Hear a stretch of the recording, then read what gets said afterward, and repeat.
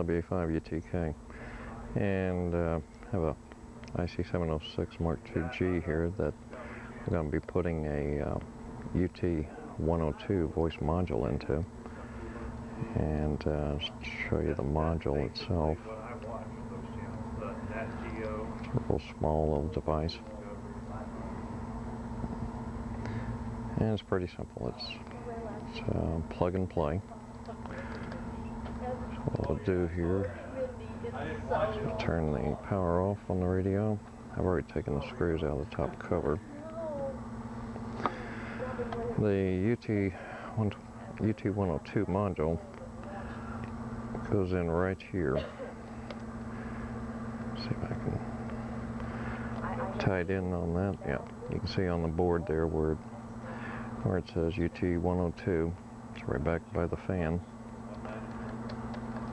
And so what we do is I can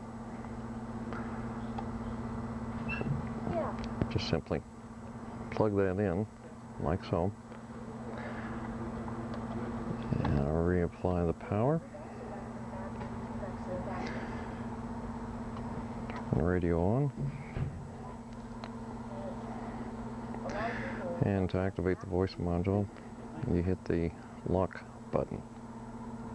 01466.5200 megahertz FM. So that's what is entailed in putting the UT-102 in a Icom 706MKIIG. Hope that's of some help. Thanks for watching. 73's Mel, WA5 UTK.